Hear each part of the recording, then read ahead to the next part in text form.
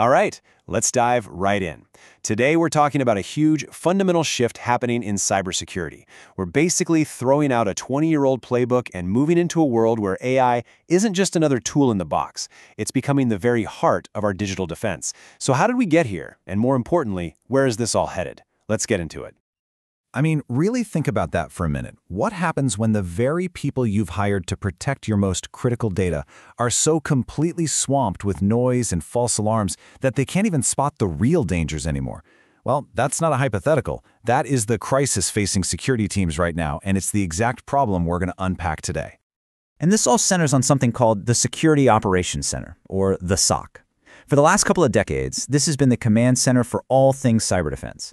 But, under the constant pressure of modern, sophisticated attacks, that traditional model, it's really starting to crack.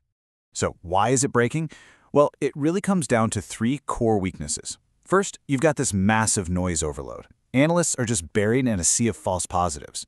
Second, every single alert is looked at in its own little silo, which means they're constantly missing the bigger picture of a full-on attack campaign. And third, everything is so manual that the response time is just painfully slow. And this visual really shows you why that old model, it's just a simple, straight line, a linear funnel. You have data pouring in one end, it goes through a few basic automated checks, and then bam, it hits a wall. And that wall is the human analysts. They become the bottleneck. This whole rigid process is the root cause of all that slowness and all that noise. So what's the solution? Well, it's not about trying to make that old funnel a little bit faster or a little bit wider. It's about throwing out the funnel entirely. It's time to embrace a completely new way of thinking, a recursive paradigm that's driven by AI from the ground up. That's the new way. It's a dynamic, intelligent loop.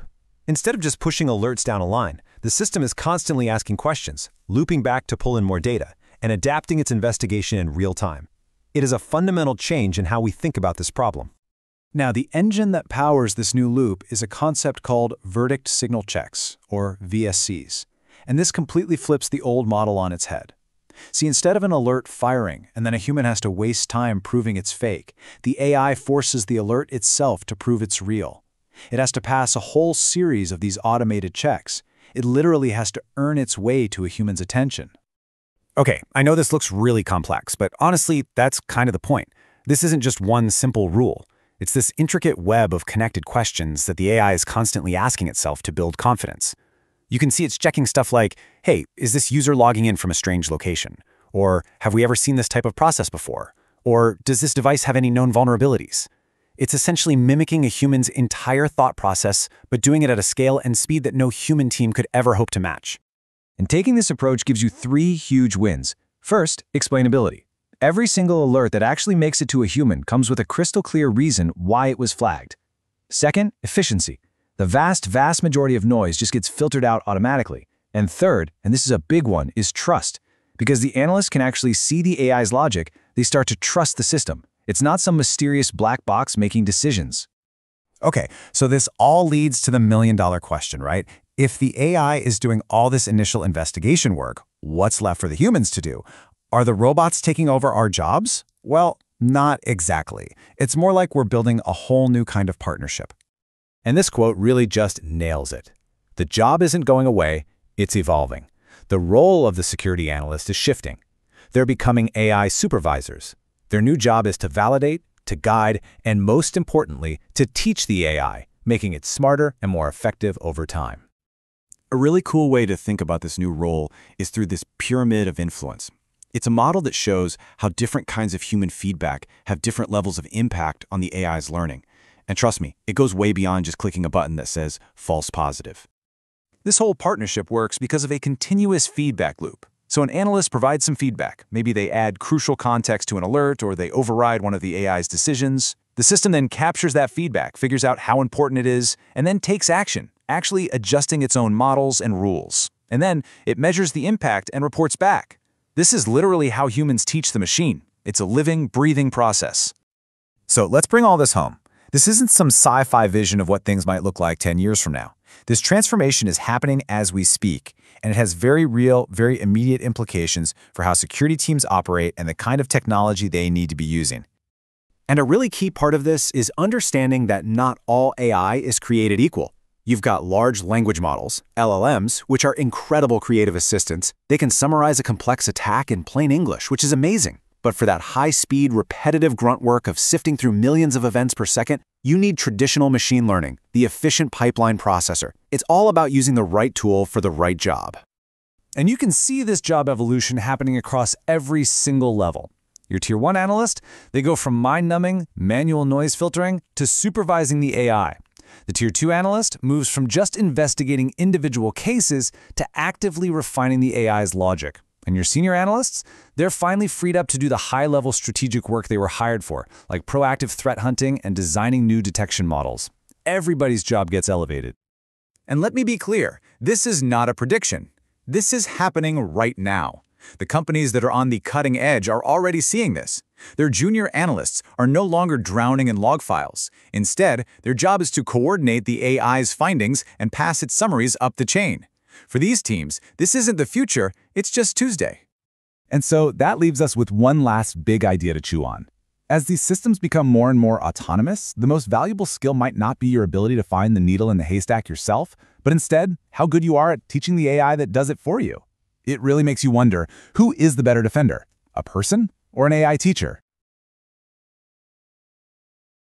Let's see it in action. We'll start right at the top. What you see here is the case management dashboard. Each case here has already been automatically analyzed by our autonomous triage engine. Notice that each one has a verdict: true positive, false positive, or inconclusive, automatically determined by the system. The key thing to understand is that these verdicts weren't guessed. They were earned through a series of lightweight, structured validations we call verdict signal checks, or VSC. That's what makes this the heart of an autonomous SOC, the ability to reason, validate, and conclude before an analyst even touches the case. Let's drill into one of these cases. The system has automatically summarized the entire incident, from detection to potential impact, in plain language. It explains the timeline, the affected assets, and even suggests next steps, all based on the alert evidence. What's happening under the hood is that the AI agent is pulling just-in-time context, entity relationships, prior verdicts, threat intel, and synthesizing that into an actionable narrative. So instead of reading through 20 or 30 alerts, an analyst can get to the essence of what happened and why it matters in seconds. Below the summary, we can see the list of alerts that make up this case. Each alert carries its own verdict, again automatically derived by the AI based on its VSC evaluation. Some are marked true positive, some inconclusive, because the system only promotes alerts when multiple checks align to build confidence. Think of it as having a virtual Tier 1 analyst reviewing every alert in parallel, continuously and consistently. Now let's zoom into one alert to see how that decision was made. On the right, you can see the AI findings panel. This is where the reasoning becomes transparent. Each finding is linked to a specific validation step. For example, malicious IP reputation, brute force behavior, or anomaly patterns. The AI doesn't just say, this is true positive, it shows its work. That transparency builds trust and explainability. Two things missing from most traditional automation. Now here's where the human-augmented part comes in. As an analyst, I can review the AI's verdict and, if I disagree, I can override it. For instance, let's say I mark this alert as false positive. That feedback doesn't just disappear. It goes right back into the learning loop. The system records the override, recalibrates the relevant VSC weights, and applies that learning to future, similar alerts. In other words, the analyst isn't just responding, they're training the system, one decision at a time. So what we've just seen is the full loop of the autonomous SOC in action. AI drives automatic case analysis and summarization. Each alert earns its verdict through structured validation. Analysts remain in control, validating and shaping the system's intelligence. The result? Faster triage, cleaner signal, and continuous learning. A SOC that gets smarter every day. This is what we mean by human-augmented autonomy, the future of security operations that's recursive, explainable, and always improving.